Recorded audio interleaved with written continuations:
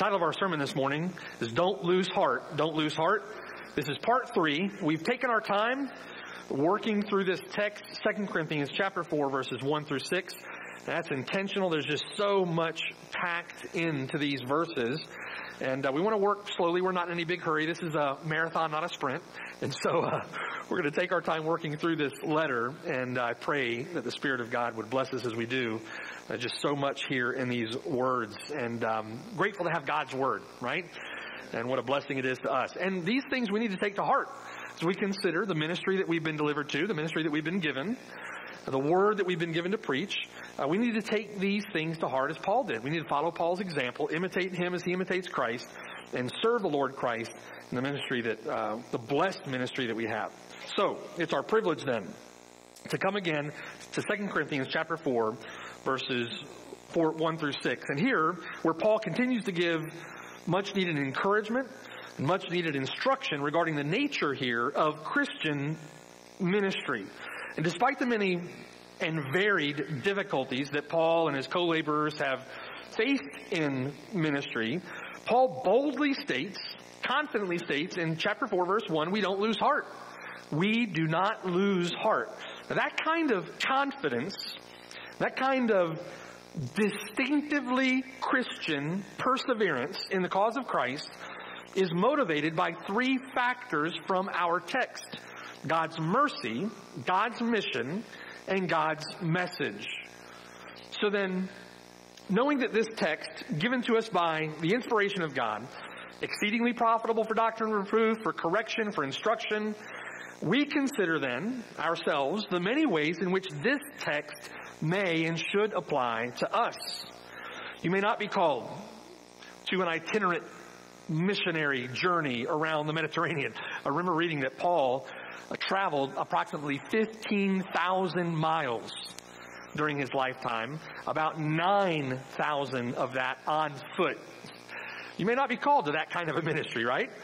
You may not be called upon to preach and to teach in the way that Paul did. No one today is called to be an apostle like Paul was. You may not be called upon to suffer as Paul did.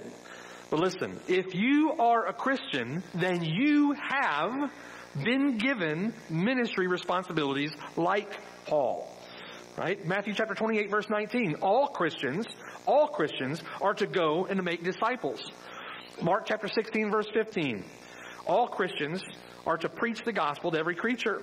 We are to deal faithfully with sin in the church. We're to serve the body with the gifts given to us. We are to exhort one another. We're to love one another. We're to correct one another. We're to comfort one another.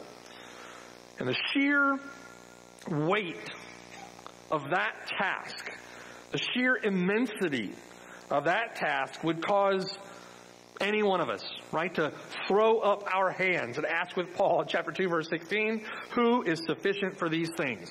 The answer to that rhetorical question is no one. No one is sufficient for these things apart from the enabling power of God's Spirit.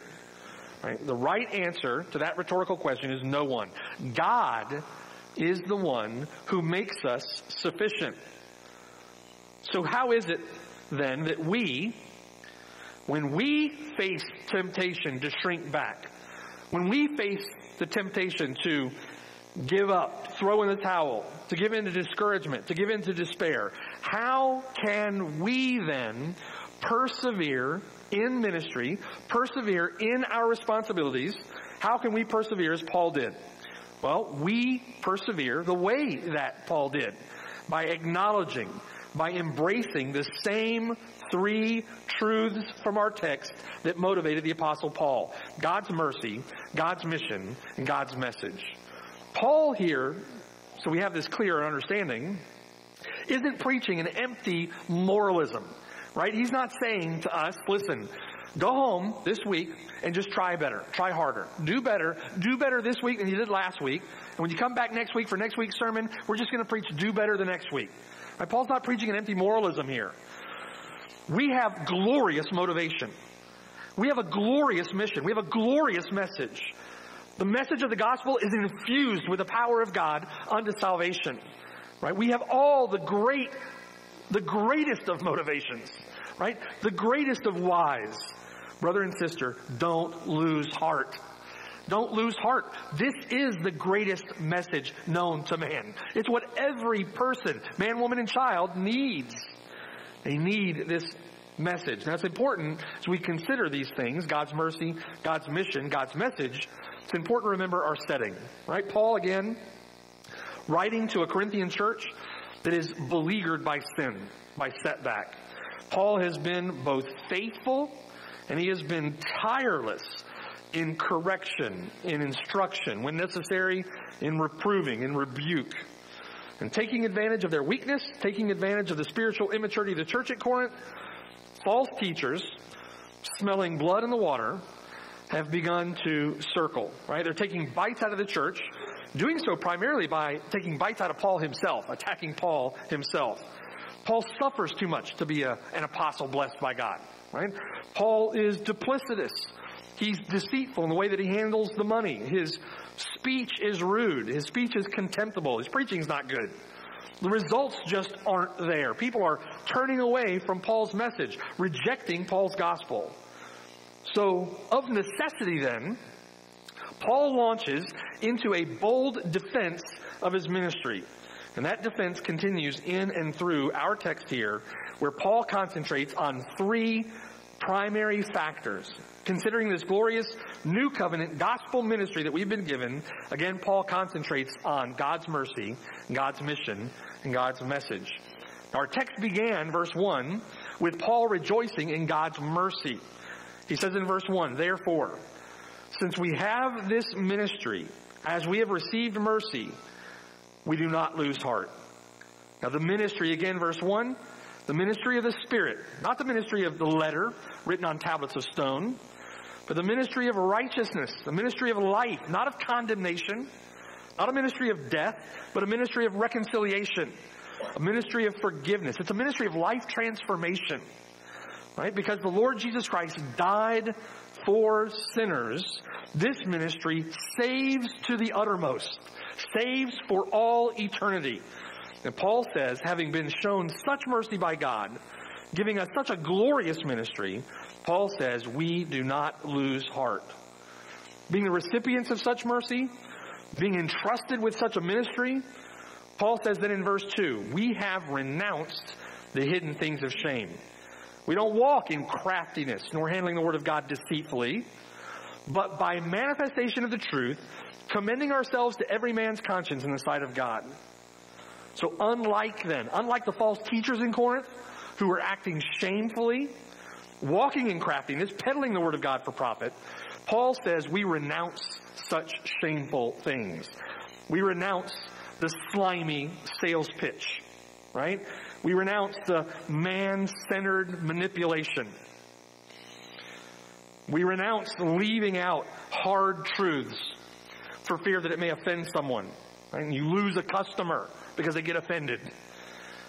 A half-truth, by the way, is a whole lie, right? We renounce half-truths. We don't distort, we don't corrupt, we don't change, we don't pervert, we don't water down. We don't do those things to make the message more palatable, Paul says. Galatians chapter 1, verse 10, if I still pleased men, I would not be a bondservant of Christ. Paul says we commend ourselves, in contrast with the false teachers in Corinth, we commend ourselves by the clear, unadulterated, undiluted, uncompromised proclamation of the truth. We have the truth. Brother, sister, don't lose heart. Don't lose heart. We have the exclusive and only truth. This world needs to hear it. Amen? Despite the centuries that go by, right? And as the centuries go by, the master counterfeiter churning out one error after another, one counterfeit after another, and this whole world was full of counterfeits, we have the truth and we must preach it. Right? Let God be true, every man a liar. Don't lose heart. Don't lose heart. Now, Paul continues this defense then in verse 3. In verse 3. But even if our gospel is veiled, even if it's veiled to those who are perishing, Paul says, whose minds the God of this age has blinded, who do not believe, lest the light of the gospel of the glory of Christ, who is the image of God, should shine on them. Our gospel our message may be rejected. And it will be rejected, and it is rejected. But only by those who are perishing. God's mission is the salvation of God's people, right? God's mission is the gathering in of His sheep into the sheepfold. It's the gathering in of the elect from the four corners of the earth. The perishing, they reject our message. And they reject our message because the God of this age has blinded them to the truth, those who do not believe. It's not the weakness or the failure of the message. It's not the weakness or the failure of the messenger, that one who is preaching faithfully the gospel. It's not a lack of eloquence. It's not a lack of marketing skill.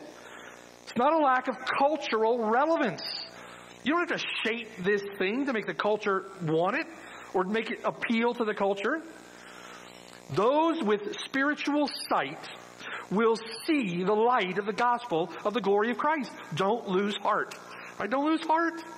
Those who've been given sight by God will see the light of the gospel of the glory of Christ, who is the image of God. Don't lose heart. Don't lose heart. We are the blessed recipients of God's mercy. We have the blessed privilege of being employed in God's mission. Lastly, verses 5 through 6, we carry in earthen vessels the incalculable treasure of God's message. God's message. Look at verse 5 with me. For we do not preach ourselves, but Christ Jesus the Lord, and ourselves your bondservants for Jesus' sake. For it is the God who commanded light to shine out of darkness, who has shown in our hearts to give the light of the knowledge of the glory of God in the face of Jesus Christ. We have God's message, an incalculable treasure. You know, there are, in various parts of the world today, Christians who are severely persecuted for their faith, right? It's been said, and I don't doubt it, it's been said that the persecution that goes on worldwide right now against Christians is as severe as it's ever been. Even considering the persecution that took place 1st, 2nd, 3rd, 4th centuries. Persecution now is severe around the world. We're separated from that to a large degree in this country, right? We don't see that every day.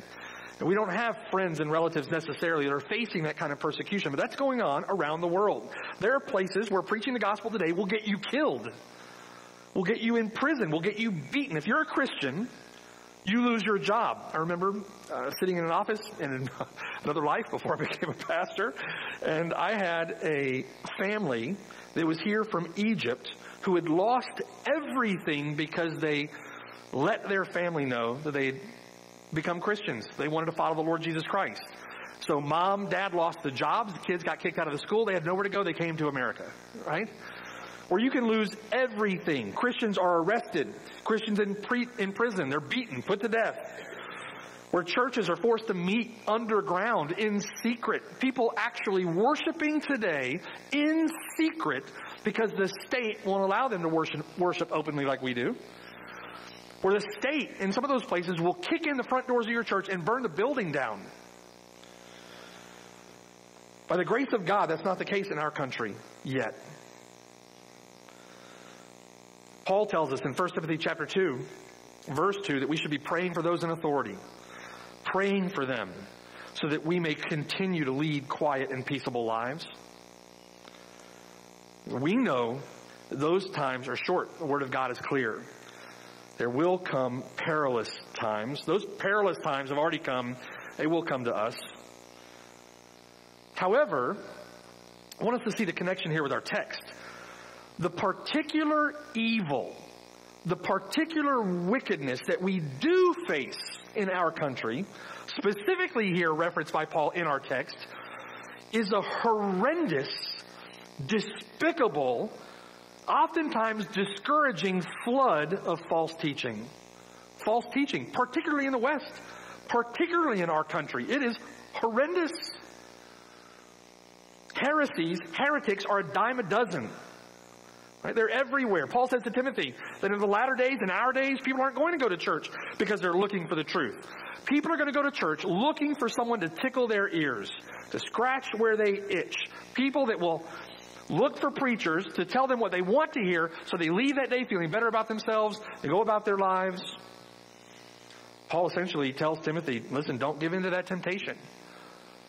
Don't give in to the temptation to scratch ears, to tell them what they want to hear. Preach the truth.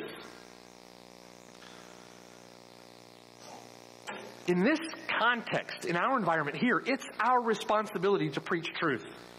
Our responsibility to preach the truth in this environment where heresies and errors abound.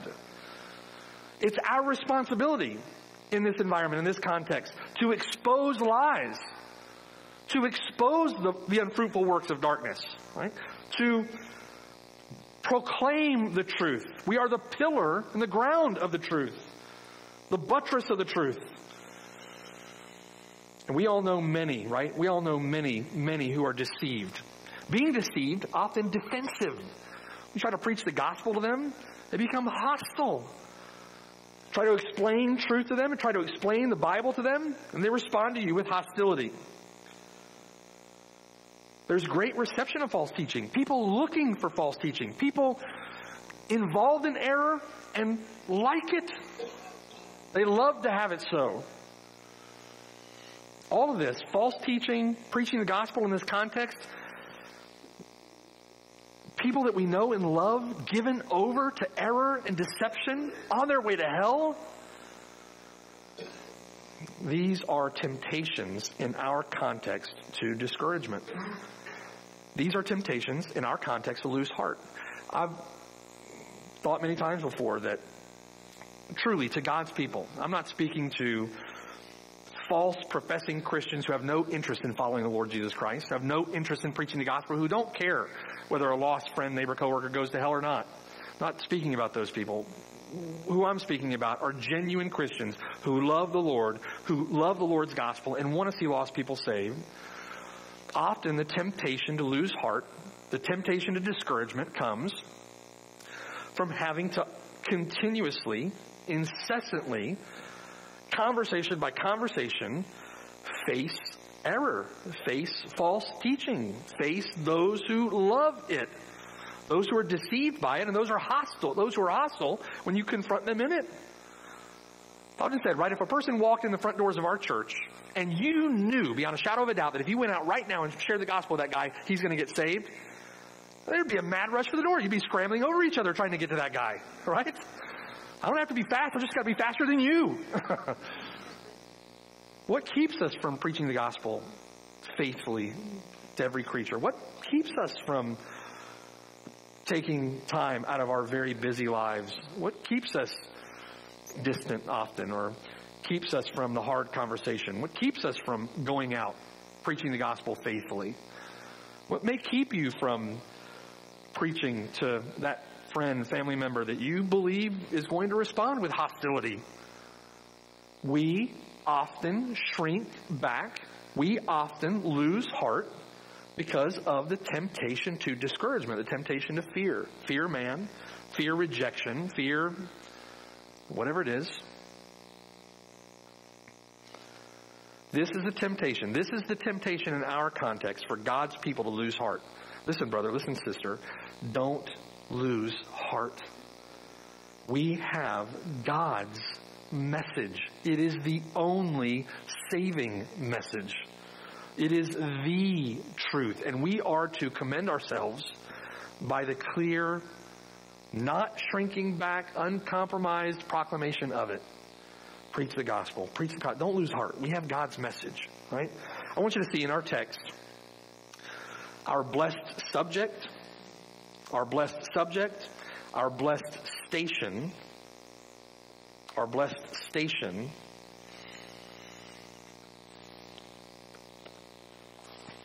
and our blessed site. Our blessed subject, our blessed station, and our blessed site. Look first with me at our blessed subject, verse 5. Verse 5. Paul says, we do not preach ourselves. We do not preach ourselves, but Christ Jesus the Lord, our blessed subject. Right, our blessed subject. Paul could be certain that any rejection on the part of unbelievers was not due to the message that he was preaching. For he was not preaching himself. He wasn't preaching a message of his own devising. He wasn't preaching himself. He was preaching Christ Jesus the Lord. When you preach Christ Jesus the Lord, you can be certain that the rejection on the part of unbelievers is not due to your message. It's because they are perishing, because they do not believe, lest the light of the glory of God shine on them. Paul is confident here that the gospel is the power of God to salvation. So he is careful to preach the gospel. Verse 7, it is the treasure that has been given to us, mere earthen vessels, mere privy pots. Why? Verse 7, because the power does not lie with us. The power lies in God, not in us. Paul could be certain that any rejection on the part of unbelievers was not due to the message he was preaching. For, verse 5, we do not preach ourselves, but Christ Jesus the Lord. This is an obvious contrast, verse 5, obvious contrast with the false teachers in Corinth at the time. In the Greco-Roman culture of that time, it was commonplace for men to pursue preaching or teaching posts. This was common for centuries, right? Men would pursue preaching or teaching posts to gain influence or to gain prestige, right? No one wants to pursue the pastorate for that kind of reason, most anyway. Wouldn't today, because the pastorate has lost such respect. I saw it this week, the top 10 list of least respected professions, the pastor. Right? But back in that day, it was commonplace for men to pursue preaching posts to gain influence, it was considered to be prestigious, right? A speaking post or a teaching post. They would flaunt their credentials, they would boast in their abilities, they would parade their public speaking skills, right? Self-promotion to get the job, so to speak. These are the kind of guys that would tell you whatever you wanted to hear in an interview in order to get the job, right? Tell me your greatest weakness. I think my greatest weakness is I just care too much. I care too much. Sometimes I just work too hard. You know the type, right? That's these guys. They would seek authority in order to lord it over the people. They wanted authority so that they could lord it over the people. Paul, by comparison, flaunted his weaknesses. Flaunted his weakness. He was constantly suffering. People often had a visceral reaction to his preaching. His speech was contemptible and rude. Paul didn't charge anything. They thought that was an embarrassment. He didn't take payment. He actually had to work another job to try and support himself. In fact, Paul appeared to actually boast in his infirmities. Why? Chapter 12, verse 9, that the power of Christ may rest upon me. Paul knew where his power came from. Paul knew where the power of the gospel came from. He knew what it took to see lost people saved. God would save them through the message preached. Paul said, therefore, I take pleasure in infirmities. I take pleasure in reproaches, in needs, in persecutions, in distresses for Christ's sake. For when I am weak, then I am strong. Now, this isn't humility alone, so that we understand. It's not that Paul is simply humble. Paul certainly was humble. George Guthrie says that the apostle actually embraced humiliation. He embraces humiliation. If there was any self-promotion involved, it was to boast in his own weakness so that Christ might be glorified in his ministry. And it's this heart attitude, right? It's this heart attitude in utter reliance upon Christ that stands in opposition to preaching ourselves. If we're to see it in the negative, it's that heart attitude of saying, I am the chief of sinners, formerly a proud, arrogant, insolent man, now saved by grace, shown mercy, being placed into the ministry, and now this weak, worthless worm gets to preach the matchless treasure that is Christ. I do that in reliance upon Christ. It's that kind of, you could say, self-promotion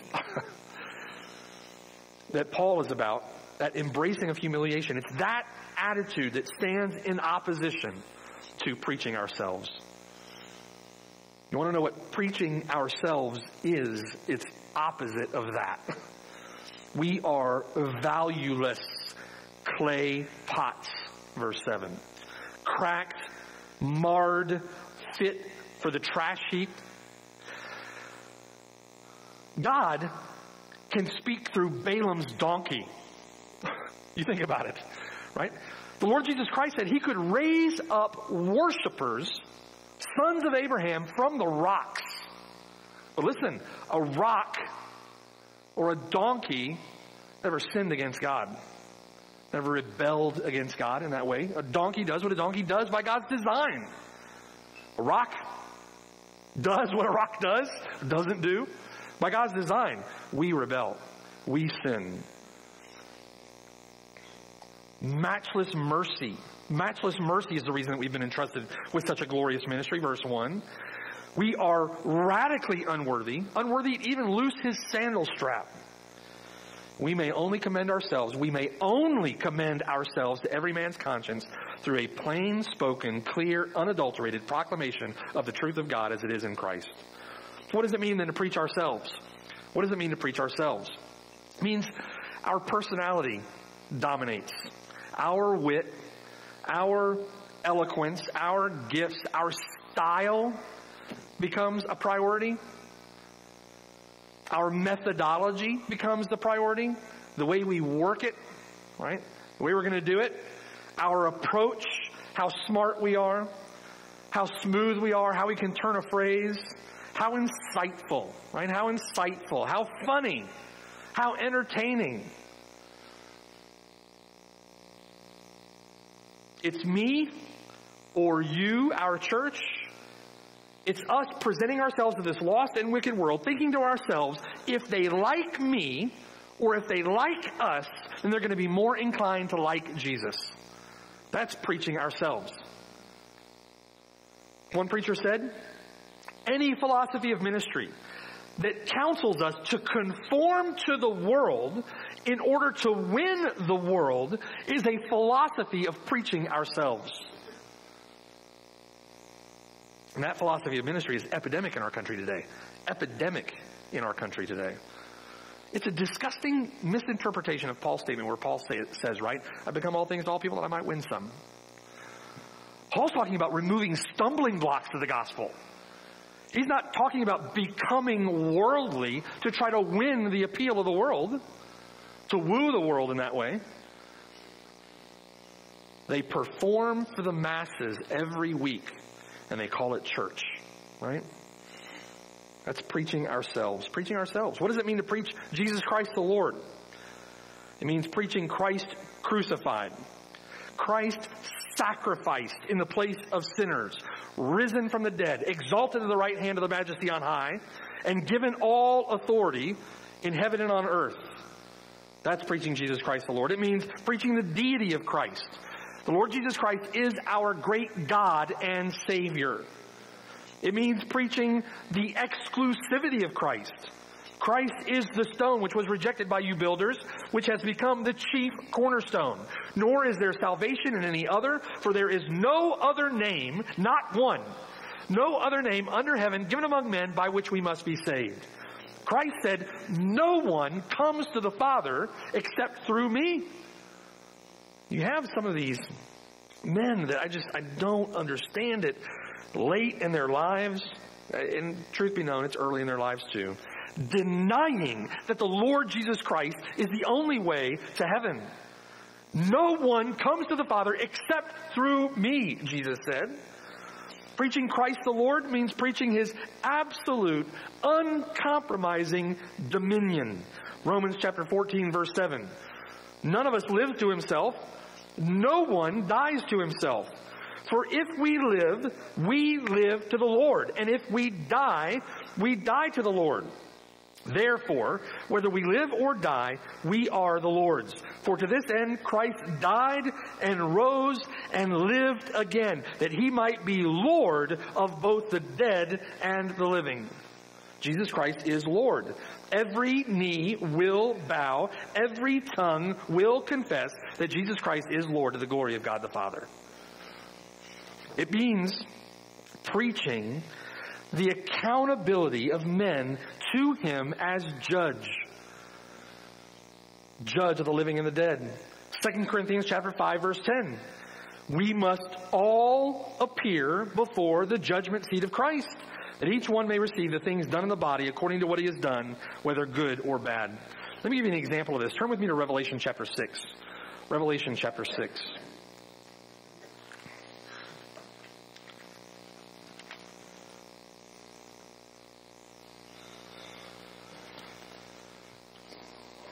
I remember witnessing here not too terribly long ago to a woman at the door. She had visited our church. And she said, I just don't like that hellfire brimstone preaching. It's like, when is the last time outside of our church you ever actually heard hellfire and brimstone preaching? Just falling out of favor, right? We want our ears scratched and tickled. People avoid it. Revelation chapter 6, look at verse 12. Preaching the accountability of men to him as Lord and Judge of the living and the dead. Revelation 6, verse 12. I looked, and when he opened the sixth seal, and behold, there was a great earthquake. The sun became black as sackcloth of hair, and the moon became like blood. The stars of heaven fell to the earth, as a fig tree drops its late figs when it is shaken by a mighty wind. Then the sky receded as a scroll when it is rolled up, and every mountain and island was moved out of its place. And the kings of the earth, the great men, the rich men, the commanders, the mighty men, every slave, every free man, hid themselves in the caves and in the rocks of the mountains, and said to the mountains and rocks, fall on us and hide us from the face of him who sits on the throne and from the wrath of the Lamb. From the wrath of the Lamb. For the great day of his wrath has come, and who is able to stand? Turn to Revelation chapter 19. Revelation chapter 19. The Lord Jesus Christ came first, not to judge, but to save sinners. He will return to judge. We must give an account. Revelation chapter 19. Look at verse 11. I saw heaven opened, and behold, a white horse. He who sat on him was called Faithful and True, and in righteousness he judges and makes war. His eyes were like a flame of fire, and on his head were many crowns. He had a name written that no one knew except himself. He was clothed with a robe dipped in blood, and his name is called the Word of God.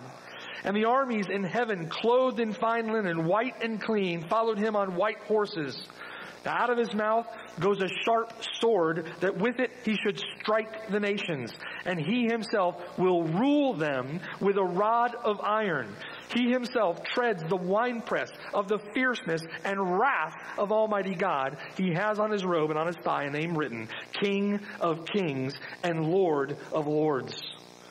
I saw an angel standing in the sun. He cried with a loud voice, saying to all the birds that fly in the midst of heaven, come, gather together for the supper of the great God, that you may eat the flesh of kings, the flesh of captains, the flesh of mighty men, the flesh of horses, and of those who sit on them, the flesh of all people, free and slave, both small and great. I saw the beast, the kings of the earth, their armies gathered together to make war against him who sat on the horse and against his army. The beast was captured, with him the false prophet who worked signs in his presence by which he deceived those who received the mark of the beast and those who worshipped his image. These two were cast alive into the lake burning with brimstone. The rest were killed with the sword which proceeded from the mouth of him who sat on the horse. All the birds were filled with their flesh. Look at chapter 20, verse 11. I saw a great white throne, him who sat on it, from whose face the earth and the heaven fled away, and there was found no place for them. And I saw the dead, small and great, standing before God, and the books were opened. Another book was opened, which is the book of life. And the dead were judged according to their works by the things which were written in the books. The sea gave up the dead who were in it. Death and Hades delivered up the dead who were in them. And they were judged, each one according to his works. And then death and Hades were cast into the lake of fire. This is the second death. And anyone not found written in the book of life was cast into the lake of fire. Look at chapter 21, verse 6. He said to me, "It is done. I am the Alpha and the Omega, the beginning and the end. I will give of the fountain of water of life freely to him who thirsts. He who overcomes shall inherit all things. I will be his God. He shall be my son." But listen, the cowardly, unbelieving, abominable, murderers, sexually immoral, sorcerers, idolaters, and all liars shall have their part in the lake which burns with fire and brimstone, which is the second death. Preaching Jesus Christ the Lord means preaching his authority, means preaching his judgment, means preaching him as the one to whom we must give an account. He came first not to judge, but to save sinners. He will come in judgment. Turn from your sin before it's too late. Put your faith and trust in the Lord Jesus Christ to be saved. Brothers and sisters, don't lose heart. We have the truth. This time is coming. We've been given God's message. Back in 2 Corinthians chapter 4, verse 5. We've been given God's message. Here in chapter 4, verse 5, Jesus Christ as Lord is mentioned then in an obvious parallelism with ourselves, your slaves, for Jesus' sake. Jesus Christ as Lord, ourselves, your slaves.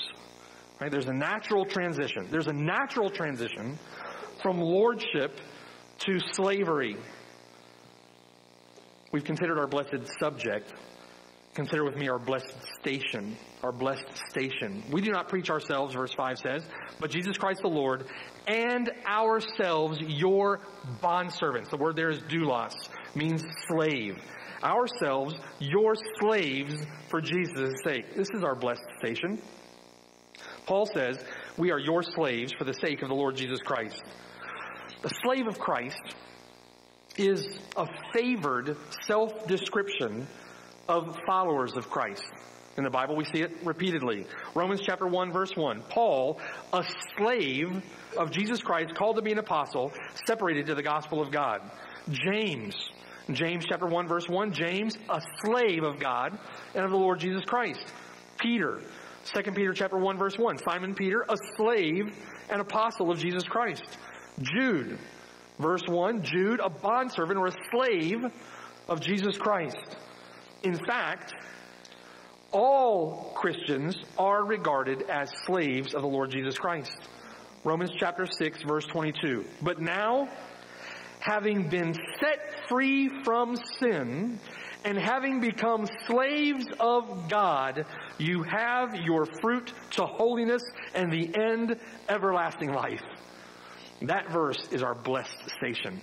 Our blessed station as slaves. We've been set free from sin. We've been set free from sin, and we have our fruit to holiness, the end, everlasting life. Everlasting life. Paul, though, doesn't stop there. He doesn't stop there to say that we're simply or merely slaves of Christ. He says, we ourselves are your slaves for the sake of Christ, he tells the church at Corinth. Let me give you an example of what he's talking about. Turn with me to Romans chapter 1. Romans chapter 1.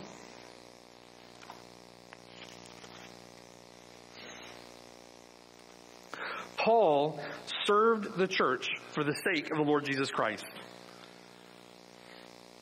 Considered himself indebted to the Corinthians for the sake of Christ. Look at Romans chapter 1. Look at verse 1. Paul, here it is again, a doulos, a bondservant, a slave. Paul, a slave of Jesus Christ, called to be an apostle, separated to the gospel of God, which he promised before through his prophets in the Holy Scriptures, concerning his Son, Jesus Christ our Lord, who was born of the seed of David according to the flesh, and declared to be the Son of God with power according to the Spirit of holiness, by the resurrection from the dead. Through him, verse 5, we have received grace and apostleship for this purpose, for obedience to the faith among all nations for his name, among whom you also are the called of Jesus Christ. Drop down to Verse 13. I do not want you to be unaware, brethren, that I often planned to come to you, but was hindered until now, that I might have some fruit among you also, just as among the other Gentiles. I am a debtor both to Greeks and to barbarians, both to wise and to unwise. So as much as is in me, I am ready to preach the gospel to you who are in Rome also. Paul considered himself a debtor for the sake of this group of believers in Rome. Considered himself a debtor to the church at Corinth for the sake of Christ. For the sake of Christ. Back in 2 Corinthians. He said in 2 Corinthians chapter 12, verse 15, that he will very gladly spend and be spent for their soul. He would very gladly spend and be spent for the sake of their souls. Let's look at one more passage. Look at 1 Thessalonians with me. 1 Thessalonians. We're going to go to chapter 2. 1 Thessalonians chapter 2.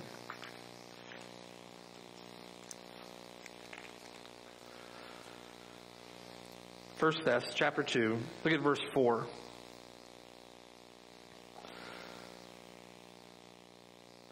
Didn't only consider himself a slave of the Lord Jesus Christ, but considered himself indebted to or slaves of those people for the sake of Christ. First Thess, chapter 2, verse 4. But as we have been approved by God to be entrusted with the gospel, even so we speak, not as pleasing men, but God who tests our hearts. For neither at any time did we use flattering words, as you know, nor a cloak of covetousness. God is witness.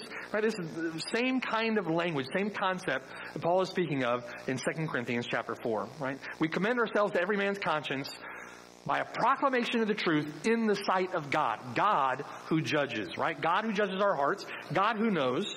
Same thing here in 1 Thess chapter 2, verse 4. Right? Verse 5, neither at any time did we use flattering words, as you know, nor a cloak of covetousness. God is our witness. Verse 6, nor did we seek glory from men, either from you or from others, when we might have made demands as apostles of Christ. But we were gentle among you, just as a nursing mother cherishes her own children. So affectionately longing for you, we were well pleased to impart to you not only the gospel of God, but also our own lives, because you had become dear to us. For you remember, brethren, our labor and toil, for laboring night and day that we might not be a burden to any of you. We preached to you the gospel of God. You are witnesses, and God also, how devoutly and justly and blamelessly we behaved ourselves among you who believed. As you know how we exhorted and comforted and charged every one of you as a father does his own children. And a father accountable for his children, responsible for his children. Paul took responsibility for the church at Corinth, verse 12, that you would walk worthy of God who calls you into his own kingdom and glory. Slaves of the Thessalonians for the sake of God. That they would walk worthy of God who calls you into his own kingdom and glory. In the same way, the church at Corinth. Slaves of that church for the sake of the Lord Jesus Christ. The Lord asked Peter on the beach, didn't he? Peter, do you love me? Do you love me? Feed my sheep. Feed my sheep. This is our blessed responsibility. This is our blessed station. We are slaves of Christ, and being slaves of Christ, you are slaves of one another for Christ's sake. For Christ's sake. While we may be slaves of God's people, while Paul may have described himself as a slave of those in Corinth, we serve only one Lord. Amen? One Lord. Countercultural, isn't it? Just not preached today. Not common today. Not common in Paul's day either, for that matter. Countercultural in his day too. The false teachers in Corinth would have mocked Paul for having that kind of attitude. Right? For thinking that way. The advance of the kingdom will not come through power. The advance of the kingdom will not come through eloquence, will not come through worldly wisdom. The advance of the kingdom will not come through the might of men. The advance of the kingdom will not come through clever marketing, will not come through church growth gurus. The advance of the kingdom will not come by changing the message. The advance of the kingdom will not come through cunning or cleverness. The advance of the kingdom, Paul says, God says, will come through sacrificial love, sacrificial service, through submission to Christ as Lord, and through being a faithful slave of the Lord Jesus Christ amongst his people. Preaching the gospel, right? Preaching the gospel. Don't lose heart, brother. Don't lose heart, sister. We've been given a blessed station. Lastly with me, consider our blessed sight. Our blessed sight, verse 6. For it is the God who commanded light to shine out of darkness, who has shown in our hearts to give the light of the knowledge of the glory of God in the face of Jesus Christ. Where those who are perishing, where those who face everlasting destruction have their hearts and minds blinded by the God of this age, so that they cannot see the light of the knowledge of the glory of God in the face of Jesus Christ, where that's the case on one hand, on the other, God has shown in the hearts of those who believe, giving them a gift of his grace, right? Shown in our hearts to give, what is that gift? The light of the knowledge of the glory of God in the face of Jesus Christ. He has given it as a gift of his grace that they might see the light. What is the light? The light is the knowledge of the glory of God in the face of Jesus. The God who commanded with a word in Genesis chapter 1 verse 3 is the same God who now commands the light to shine in the hearts of his people. Right, Genesis chapter 1, the earth was without form and void. Darkness was on the face of the deep. And the Spirit of God was hovering over the face of the waters. Then God said, "Let there be light." And there was light. In the gospel, God says, "Let there be light." And there is a new creation. Right? There's a new creation. What was the light of creation dawning then? Now in Christ is the light of recreation dawning, so to speak. And that light was promised. That light was promised. Isaiah chapter 9, verse 1. By the way of the sea, beyond the Jordan, in Galilee of the Gentiles, the people who walked in darkness have seen a great light. Those who dwelt in the land of the shadow of death, upon them a light has shined. Isaiah says, "For unto us a child is born. Unto us a son is given. The government will be upon his shoulder. His name will be called Wonderful, Counselor, Mighty God, Everlasting Father, Prince of Peace. Of the increase of his government and peace there will be no end. Upon the throne of David and over his kingdom, to order it and to establish it with judgment and justice from that time forward, even forever, the zeal of the Lord of hosts will perform this." Isaiah chapter 35, verse 5. The eyes of the blind shall be opened. That's what we're talking about here, right? This is new birth. This is regeneration. Sight from blindness. Life from death, right? The ears of the deaf shall be unstopped. Then the lame shall leap like a deer. The tongue of the dumb sing. For waters shall burst forth in the wilderness and streams in the desert. The parched ground shall become a pool, and the thirsty land springs of water.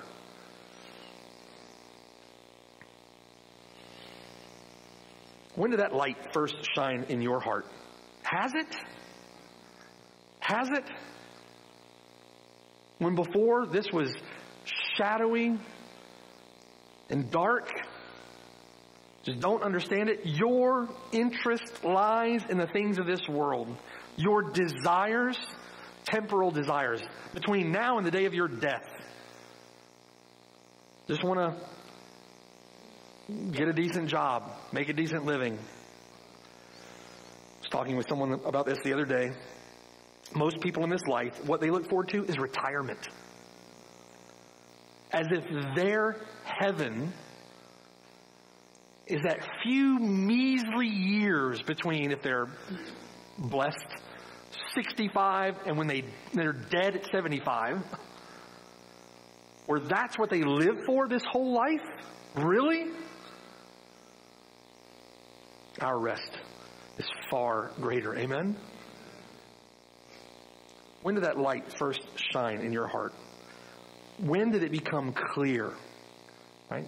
When did you first acknowledge or recognize your wickedness? your rebellion against God, your hatred for the things of God? When did you first realize you were deserving of God's judgment and you acknowledged that openly before Him? When did you first see it? Notice here in our text that the light has shone in our hearts. Interesting, right? The light has shone in our hearts. The heart of man, apart from the Lord Jesus Christ, apart from that light shining, is desperately wicked, deceitful above all things. Has that light shone in your heart? What is it that this light in our text has shown? What's the nature, the essence, or the form of the light? What form does the light take? Here Paul says it's the light of the knowledge of the glory of God in the face of Jesus Christ. Notice it's not mere knowledge. It's not just mere information. Right? It's the glory of God. And it's the glory of God in the face of His only begotten Son. It's personal. It's relational. It's found in the face of Jesus Christ, who Paul says is the express image of God. This is the same image into which and through which, when you look upon it, that image, you are transformed from glory to glory. Only in the face of the Lord Jesus Christ, only in the face of Christ does that transformation take place. It's the transforming glory of God as seen in the face of His Son. You are transformed by it. When has that light shone in your heart? When you see that glory, you can't be the same. You are transformed, transfixed and transformed. Has that ever happened for you? Has the Lord ever lifted your blindness such that that is the case? Such that you're no longer transfixed or fixated on the things of this world? The things of this world fade by comparison. They become dirty, tawdry. They become undesirable. With your sin, they become disgusting, deplorable, shameful. You want nothing more than to be free from them. When has that light shone in your heart? When has that light shone? What we see in the world is darkness. Here, a great light has shone. You know, often, what you hear in churches today is a reflection of that darkness. They reflect that darkness in order to appeal to the darkness, in order to be appealing to those who are in darkness, trying to pack as many as those who are in the darkness, trying to pack as many of them as they can into their church. Don't lose heart, brother. Don't lose heart, sister. We have a blessed light, and that blessed light is our blessed sight. And it's our joy to preach it. It's our joy to preach it. If you can sit this morning and consider to yourself that transforming light has never shone in your heart, turn to Christ in repentance and faith. Trust Him for salvation. He is gracious. He is merciful. He abounds in grace. He delights in mercy.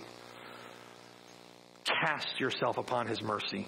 Cry out for saving grace. Cry out for sight for your blind eyes. Cry out that He might unstop your ears. Cry out that He would, by His Spirit, cause you to long for righteousness, to hunger and to thirst for the things of God. That He would change your heart, would enlighten you with the light of the glory of God and the knowledge of the glory of God in the face of His Son. Brother and sister, you're here this morning, and that onslaught of world counterfeit producing false teaching and error discourages you from preaching the gospel. If you're fearful because of what someone might think or someone might say, repent of the fear of man. Repent of discouragement. Turn from that discouragement. Don't lose heart. We have a glorious message, a glorious mission. We have a glorious God, a glorious Savior. Turn. Don't lose heart. Preach the gospel. This life is short, amen? And people need the gospel.